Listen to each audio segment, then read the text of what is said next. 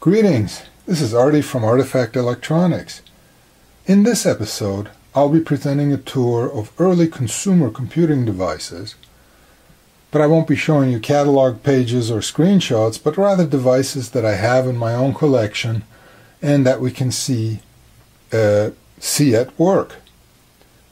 Now, computers crept into our lives, but that isn't really true. They didn't creep into our lives. They kind of fell upon us starting in the mid to late 70s. Of course, the more famous ones were the introduction of the PC, which included the Radio Shack computers, Apples, Ataris, and a slew of other ones. But those were still kind of pricey at that time. They opened the door for a lot of people. The manufacturers were trying hard to get them into businesses. So price sensitivity wasn't really something that the manufacturers of fully fledged home computers were very interested in. However, what we're going to talk about today are the devices that were cheaper than a full computer and really opened up the world of computing to a lot of people, a lot more people that could afford or were interested into getting a home computer. What you're seeing below here is an example of a late 70s computer that wasn't a consumer device, but rather powered a consumer appliance. But it's a good example of how computers took over to controlling appliances in the mid to late 70s. Now, this particular device was made by Gottlieb, which makes amusement machines, and it powered some of their arcade games and pinball machines. The most famous arcade game that used this is probably Q*bert, where you can hear Q*bert speak in a somewhat mechanical voice, and that was all done by this board, which is a fully fledged 6502 single board computer that has an A to D, a phonetic speech synthesizer, and generated all of the noise that came out of the speaker. However, this of course is not a consumer device, and thus is not really relevant to today's episode. But, the people who came out with the home computers get all of the glory. But the people who were working behind the scenes, who were designing these kinds of boards, which really weren't that far from the home computers, except of course they didn't have a raster display circuitry or keyboards or anything like that, but technology was marching on two fronts, and these came from the hidden front, whereas computers and the other devices we'll be talking about were out in the open. First on our list is the granddaddy of all calculators here, an example of it at least. This is an Aristo 0906LL Biscalar slide rule, and I'm sure you've seen some of these. These are also called slipsticks because the center of it moves, and the operation of these is based on logarithms. They make it relatively easy for you to multiply and divide two numbers by setting them up on the markings on the ruler and going through some gyrations to get the result. One of the main things that was difficult here was there's obviously a finite number of markings, and your numbers wouldn't always match exactly. So what you had to do was take two readings, one below the actual value and one above the actual value, write it all down, and then interpolate on paper to get an exact answer. It was still better than paper and pencil, and basically what this is, it's a mechanical analog computer that was invented in the 17th century. Does look like a ruler, but it isn't, and these pretty much disappeared, in 1974, when the first electronic calculators appeared, and they pretty much became useless overnight.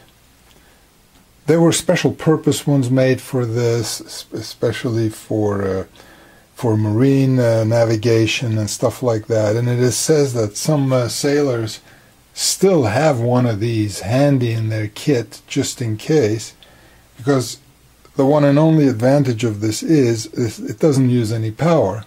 All you need is a modicum of ambient light and somewhat good eyesight, and you can do a whole bunch of calculations with this. And it becomes easier. I mean, it may look really complicated, but it does become easier with practice. And but again, nowadays it is not exactly something that is really useful. Even has a marking for pi over here. And let's see if we can get closer to that. Pi, where are you? There you go. It's got a specific marking for pi right here. So go ahead and figure out all of your circle calculations with this thing. But again, this is of historical value only, and unlike, I mean, I don't know if it's true that sailors actually carry these around, but nowadays only collectors, the majority only collectors have these, and but this is the predecessor to what comes next. Here we have a prime example of what put slide rules out of business. It's one of the first mass-produced electronic calculators. It's a Casio Mini, model number CM-605, which appeared in 1974 and was sold in that year only. It has a 6-digit display, and one of the oddities is that it uses, for lack of a better expression, a lowercase 0. As you can see, the other numbers are all regular 7-segment size, but for some reason the 0 was made to look like that. And it's probably a cost consideration, or special design of the VFD, but anyway, that was one of the first calculators, and I'm sure that people who were used to using slide rules really welcomed this. Now, it's not very fast. I mean, it's fast, but you can actually see it think. So let's multiply this by something. And if we watch the display, we can see it work.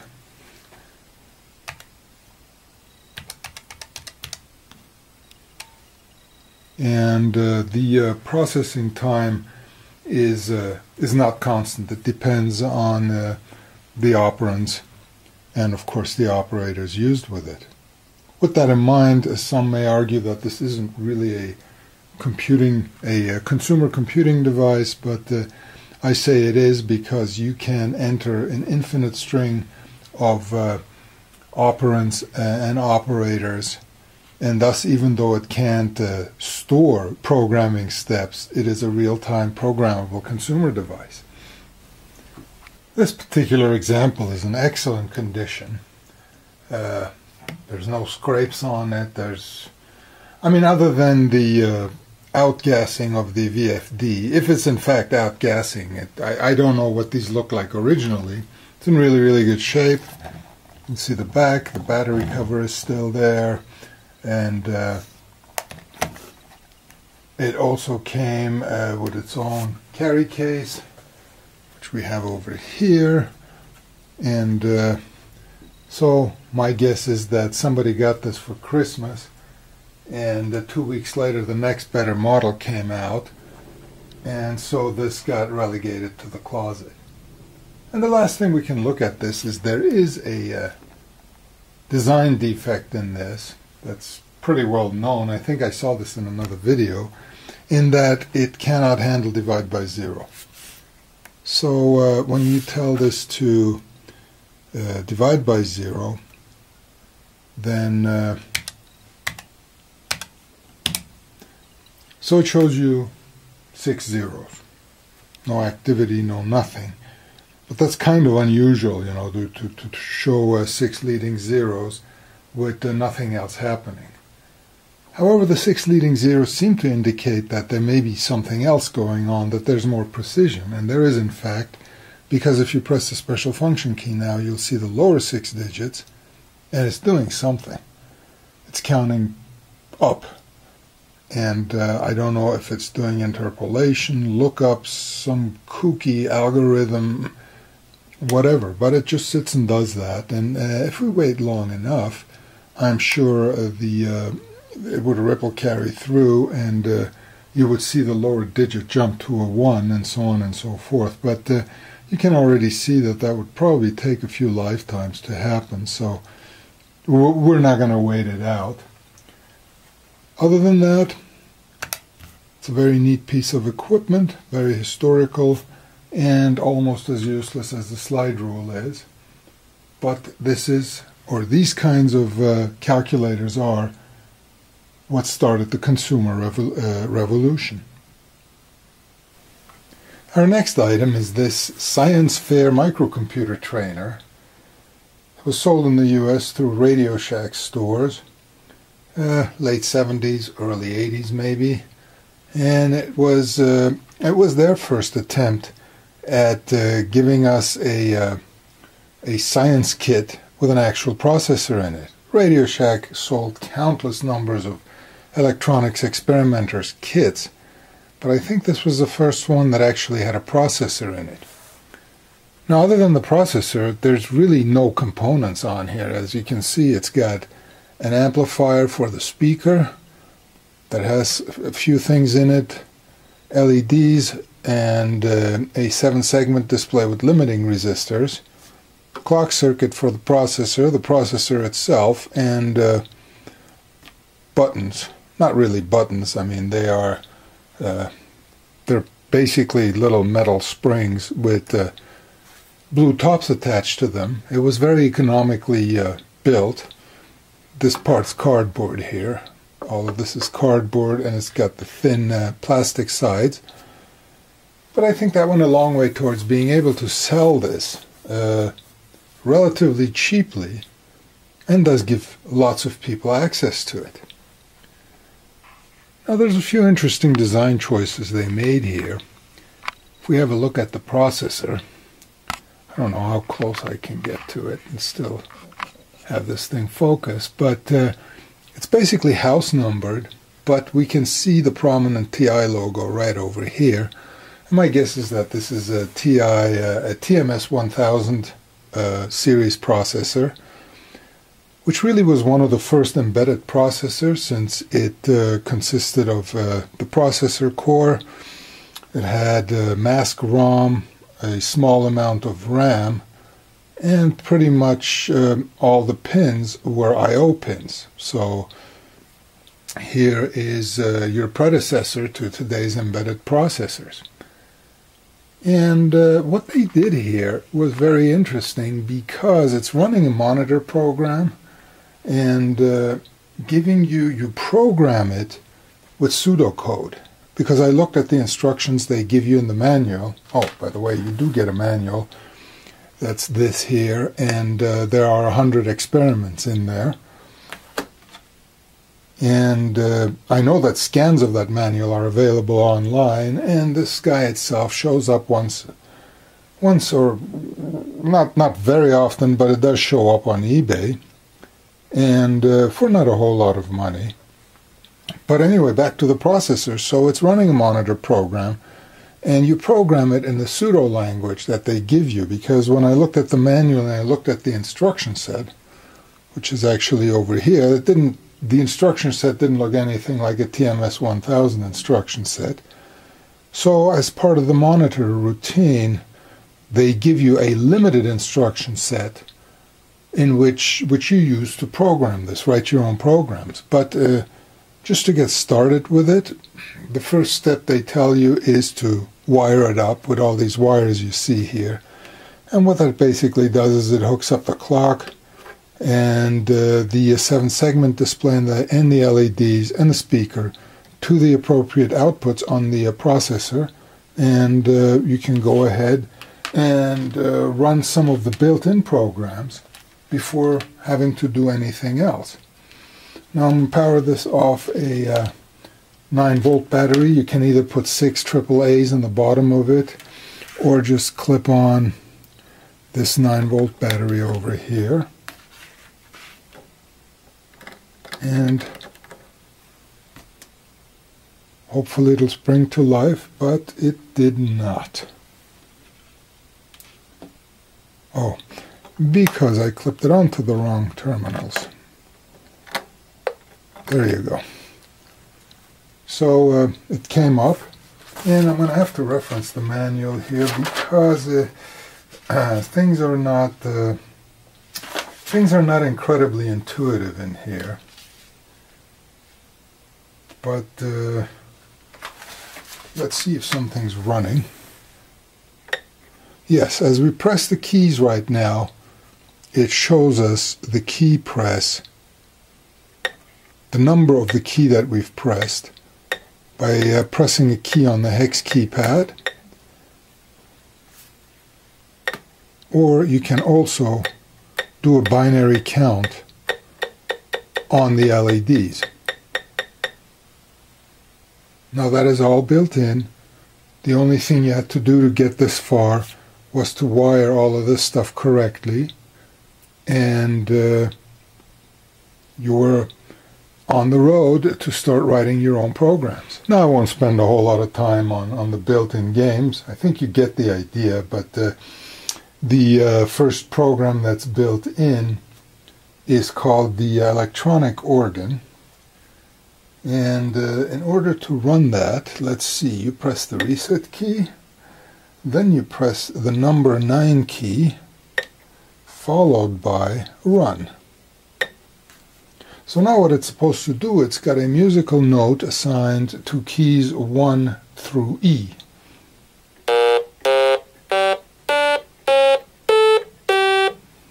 Very exciting, but you can play music with it. Other things that it has built in, there's a very simple musical sequencer in there, and you'll get to type in the data for Swanee River and it'll play that for you. But since this thing isn't battery backed, I'm not going to attempt to do that right now. They also tell you how to do Silent Night and the Yankee Doodle. Then they have a musical guessing game, which is basically a Simon game. Rat bashing, which is like a whack-a-mole game. A tennis game, a timer, Morse code, and on it goes. And once you've played through all of the built-in stuff, then we actually get in and they start giving you program listings of how to type in programs and make and execute those to have them do various things. It's a little bit difficult because you're basically using 7 LEDs and the 7 segment to give you feedback, like when you're checking things in memory and so on. It gets a bit tiresome. But other than that, this was yet another device that was accessible to most people, and probably gave them a really good idea of what it was like, or what it would take to program a microcomputer. The instruction set, which we'll have a look at now, is here. And as I said before, these are all pseudo instructions. These aren't actual TMS 1000 instructions, but I guess you type those in. I mean, this thing has 32 or 64 bytes of RAM, so you type that in, and when you hit run, it goes in and interprets those instructions and does wild and crazy things for you. And what people did was they used to interface this actually to other experimenter kits that Radio Shack sold, or others sold, and ran wires across it, and that this was their computer system. Some people actually learned the principles of computer programming on something like this. And with that, we come to the third and last computing device in this episode. And this is probably, by far, the better known of all three shown here. It's the MOS Technology KIM-1 user manual for the KIM-1 itself, which was a development experimenter's board for the 6502. Now when this came out, processors still cost a lot of money. I mean, even 8031s, Intel 8031s were still several $100s. And one coup that MOS Technology pulled was they sold the 6502 for $25. It would seem like an obvious marketing strategy, but the results of selling them so cheaply are usually not good for the financial health of a company. However, they did pull it through because they sold it that cheaply. I think it's one of the main reasons why the 6502 landed in many thousands of Apple II computers. And I think that more than made up for the price drop that they had to implement. Anyway, the KIM-1 was pretty popular because it originally came out and it cost $245 in kit form and $500 assembled. I mean, in $500 it was encroaching upon Radio Shack computer prices already, but at $245, which was half that price, it was very cheap for a fully featured 8-bit, I won't call it a development system, but an experimenter system. The one thing, of course, they didn't mention was that they'd sell you one of these, either the kit or the whole thing, and before walking out the store, the salesman would go, well, what are you going to do about supplying power to it? And make you pay another $40, $50 for a power supply. But in the end, it was still one of the cheapest ways to go. Had about 1K of RAM and 6 displays. But anyway, a few years ago, I had seen one years ago, played with it, and I really wanted one, and I went on eBay, and I came back, I got sticker shock, because the ones that were being sold looked pretty crappy, and they cost several $100s. Now there's one also, an aftermarket one that was recently made. You can buy the PC board, and it's slightly smaller, but to me it was the beginning of a weekend, and I really wanted to play with a KIM-1. So here's what I came up with. Using the latest in assembly techniques, I built this, and just so I could sit down and program it and remember my misspent youth. So let me plug power into it.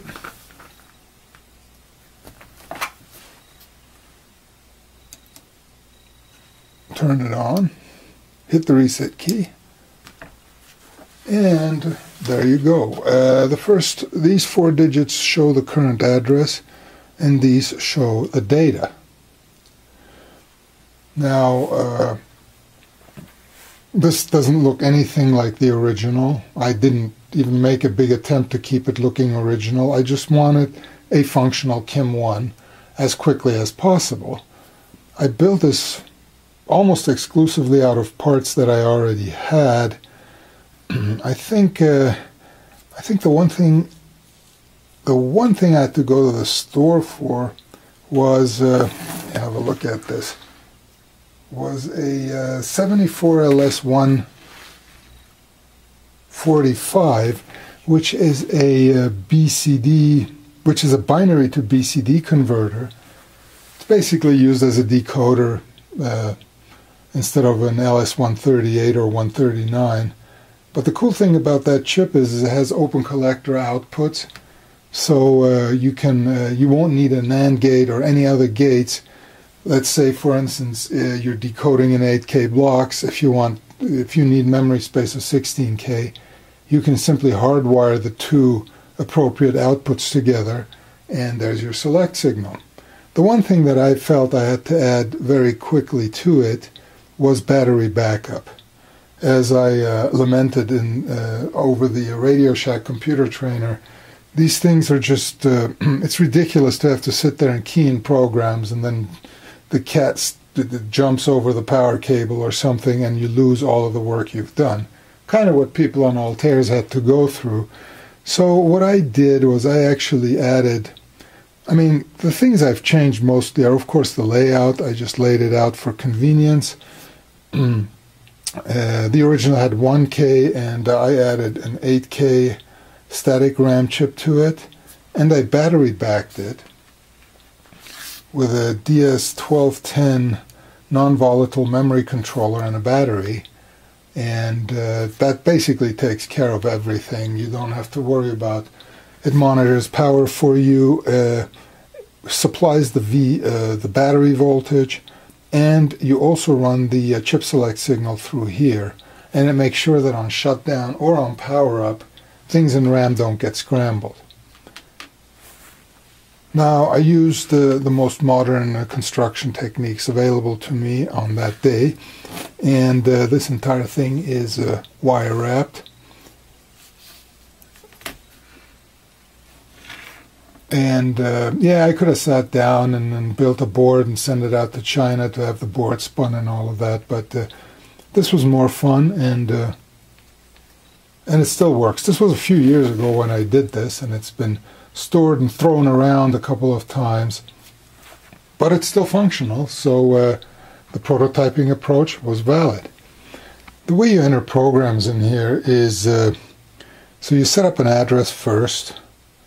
So we press address, let's go to 0400, and then you enter data by press the data button, and then you enter your data, which shows up there. And to go to the next location, you press the plus key, and you just keep repeating that.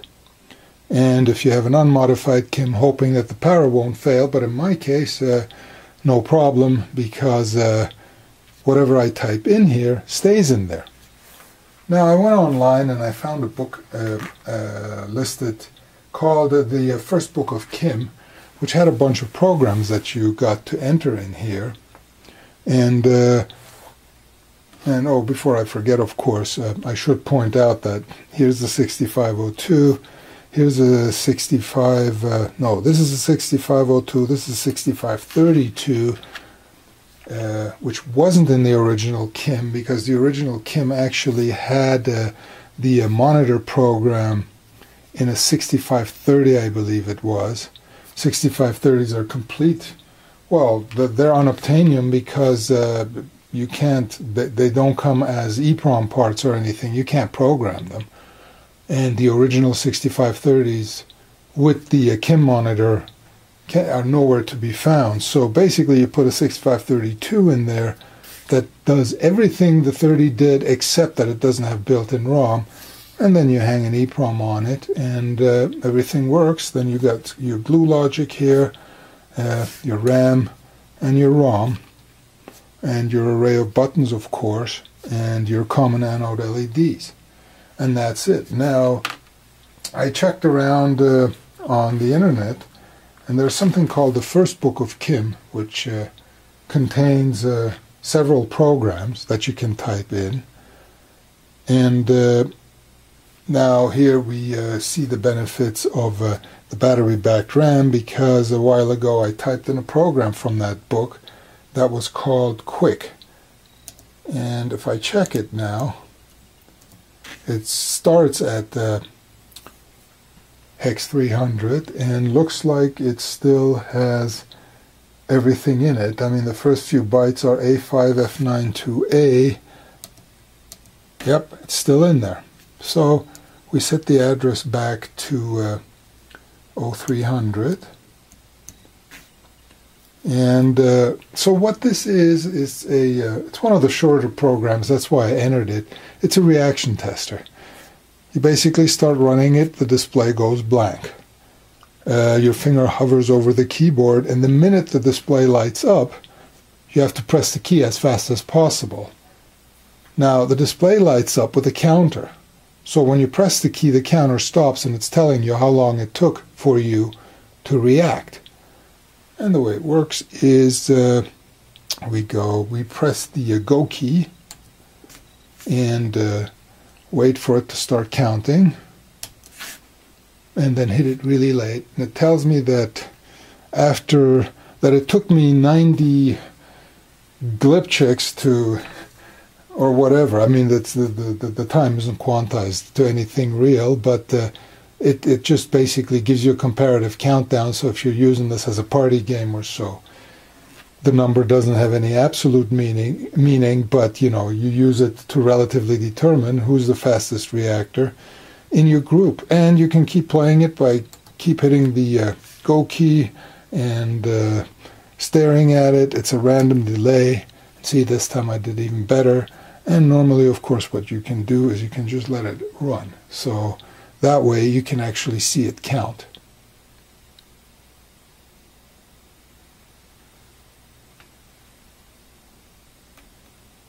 All right.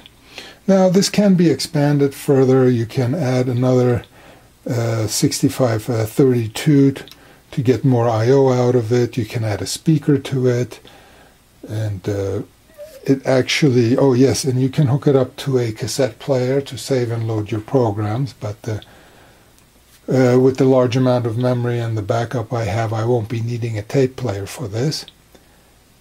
There's also the TV typewriter board, which gave you a rudimentary CRT display that you could interface to this.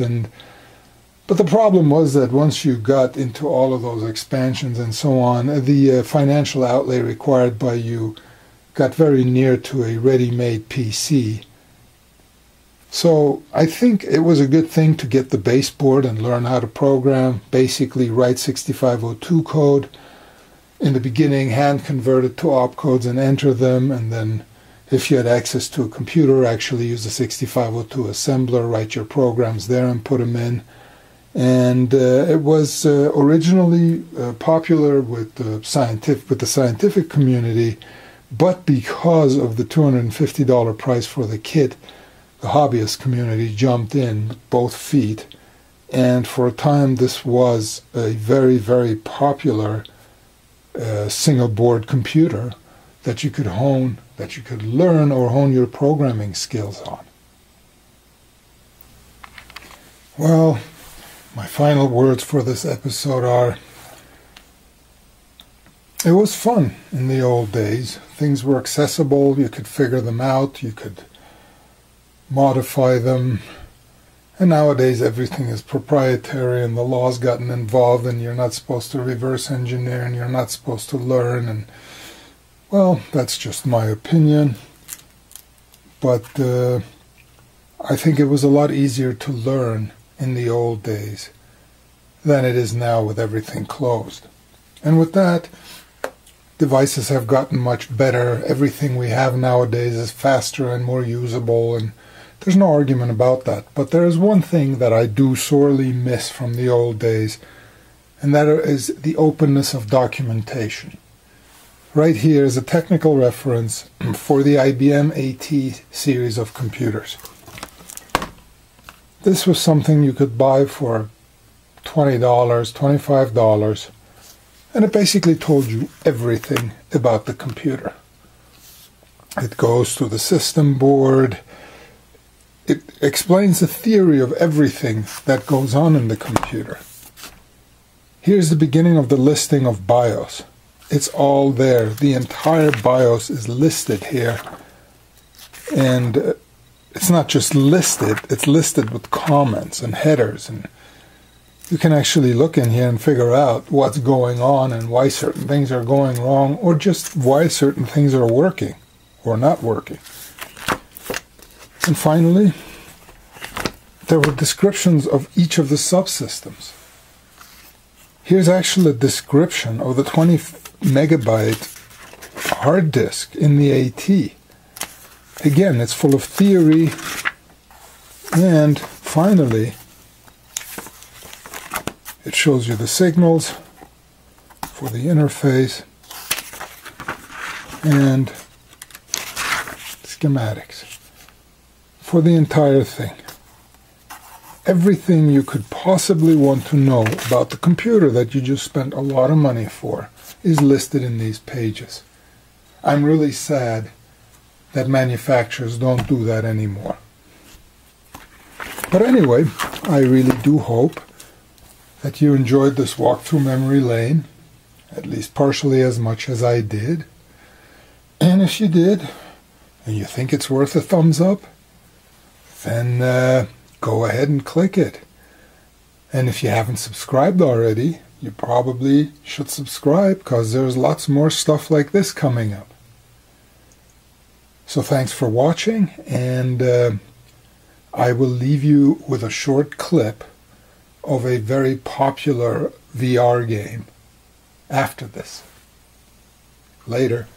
And here's Q-Bird. Hello, I'm Turn Dog.